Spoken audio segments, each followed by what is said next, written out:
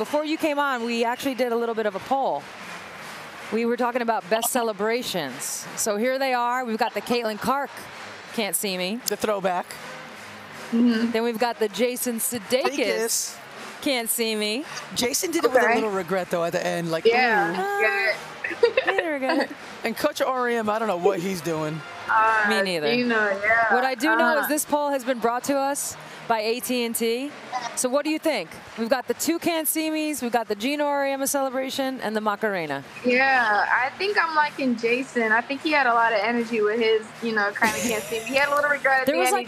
There was like an aggression. Like an aggression to it. It was really aggressive. Yeah, I like that. I like that. Probably. But then he took it back. He had like some resentment over it. Like, ooh, yeah, it's too hard. Wait. Do you see this? Geno Auriemma won? Oh my God. No way. Oh wow. Yeah, he did. No way. Who voted? Hannah said, "Oh wow." I agree.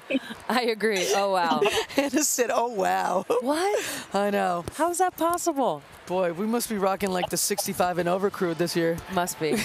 Must be. That's amazing.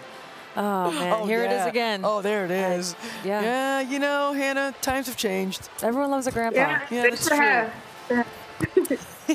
She's like, oh, my God.